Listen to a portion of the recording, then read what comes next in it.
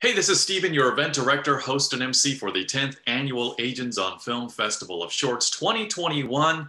And we hope that you've gone on our website to check out all the amazing films for this year's selection, as well as an archive of our 10 years of interviews, projects, Q&As, including this Q&A. I'm joined here with the producer and director of A Father's Burden. This is in our drama category. This is Richard Haywood. Richard, thanks for joining. Oh, thank you for having me today, Stephen. Absolutely. And congratulations again for being selected because you are a friend of AOF. Your film in the past has also appeared in our festival lineup. So this film, A Father's Burden, very deep, very, very heartfelt, very emotional with a lot of close-ups and just a lot of problems, but then problem solved at the end. You go ahead and tell us, what are we going to expect after watching your film, Richard? Yeah, so when I wrote this film, I really wanted to emphasize the relationships between fathers and sons and fathers and daughters, kind of, focus on the father aspect of relationships. And I wanted to kind of come full circle where it's almost, we have the older gentleman in the story. He's trying to reconnect to his daughter back in Korea. So he's kind of like a first generation immigrant. And then he's helped by kind of like a second generation Asian American who's kind of going through a similar thing. He's separated from his family, and so they kind of help each other out. And I just kind of wanted to, present to the audience, the strong bond that, fathers have with their families and kind of what they're willing to go through to, be successful and happy in their life.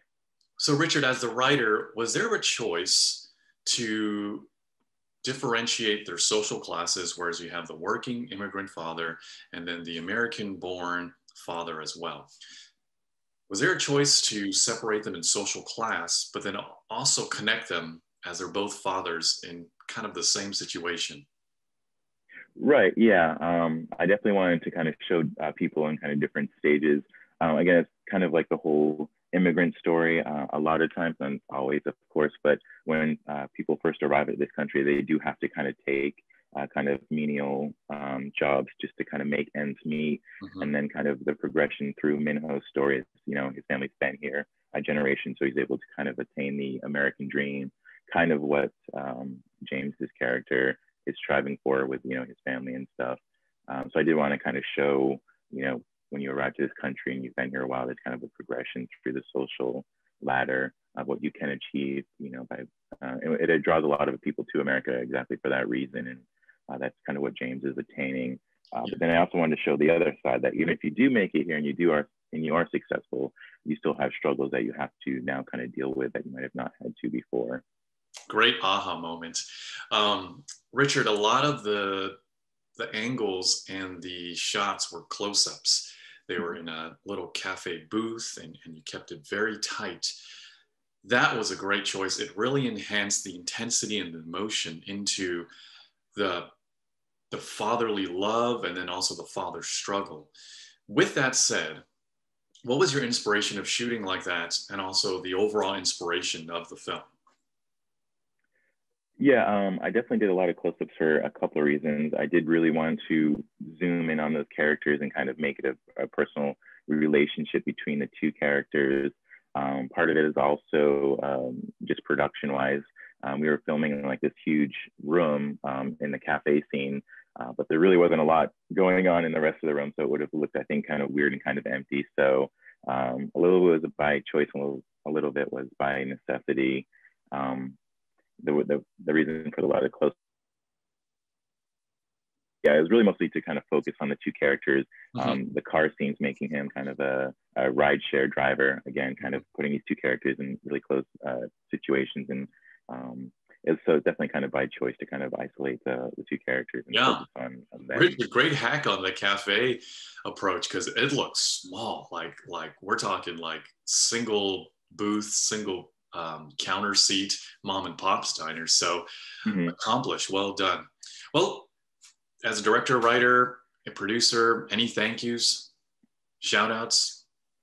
Yeah, I definitely said I work with Minho a lot, as you probably know. He's been in 3 or 4 of my projects, so I definitely couldn't do it without him.